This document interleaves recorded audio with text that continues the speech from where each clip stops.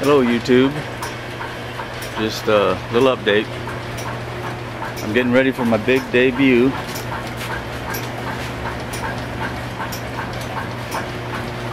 My big debut is 6 months from now. I'm gonna take my trailer out to the Amador County Fair in Plymouth. Now look at this. I have my back gears engaged. Is this supposed to run this slow? Or is this, I'm not a machinist, and I'm just having fun out here. But this looks mighty slow. What would you, maybe I got my pulleys running too slow. But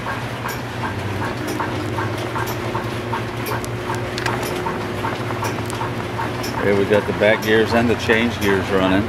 It doesn't really make much noise at all. How can it make noise when it's running that slow?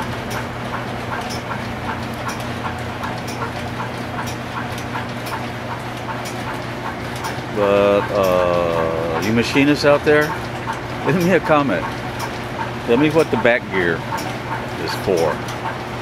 I know you can get more power and everything, and maybe what I need to do is change my pulley speeds, get things running a little bit faster, which I'm playing around with that right now. I just have a temporary belt running across here. Just put that big pulley up there. This other one's going to be another power shaft, because right now to tinker around, I'm gonna get another one of those 2-horse motors and stick it up there.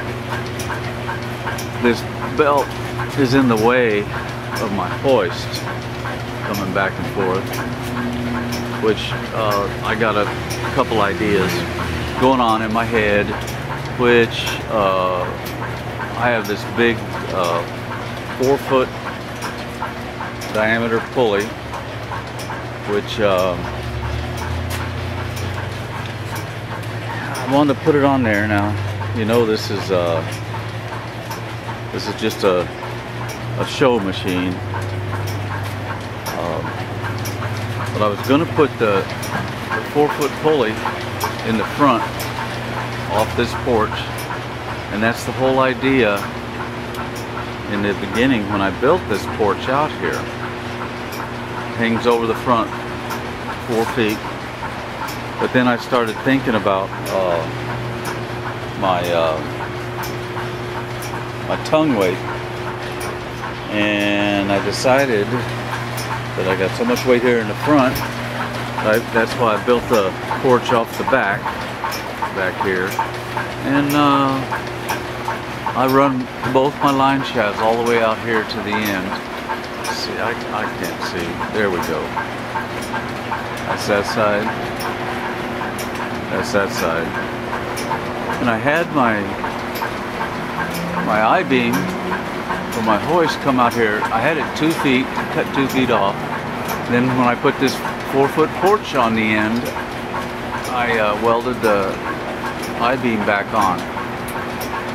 And since this 4-foot pulley I have, I think it's about 13 inches wide. Take it. I'm supposing it's a 10-12 inch belt, so it'll transmit a lot of horsepower. But I think I can put it out here, since my peak up there is 13 feet. When you're standing down here on the ground, which is where I'm at now, the bottom of that pulley would be close to 9 feet off the ground. I mean, we got headroom. And even if you stood up here on the trailer, it's only 20 inches high, that still gives you over 7 feet, which is actually 2.5, 3 feet out there. So I'm thinking about getting some more I-beam. This is 4.5 by 2.5 web I-beam, and I got a hoist up here that's rated at 1,000 pounds. I don't need any more than 1,000 pounds. And get another piece and run it out the front so that I could pick equipment up out the front, because the doors and all, I designed them to be open, front and rear. I was just going to fill this side up down here, but I think that'll work. And what we'll do is change direction again, which is, it's all right, just having fun. I did get this running. I got my shifter, which works real good.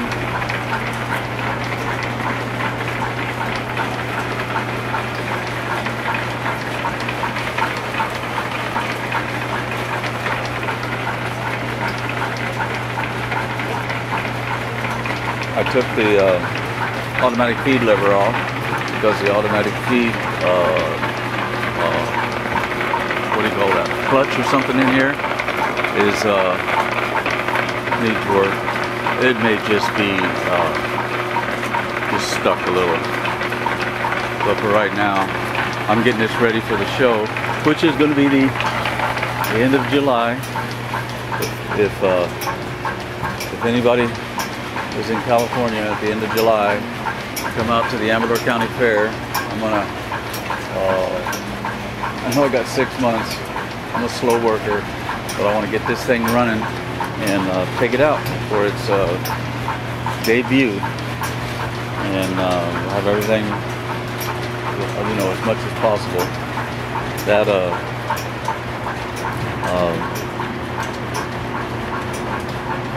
back gear, really slow.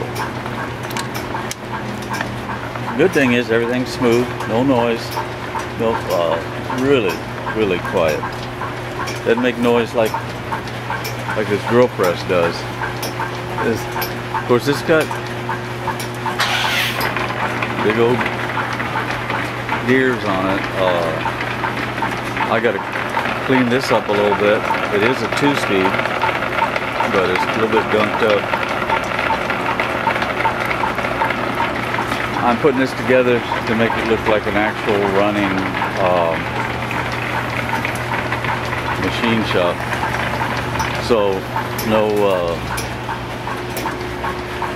deep lacquer paint with pinstriping and such. This is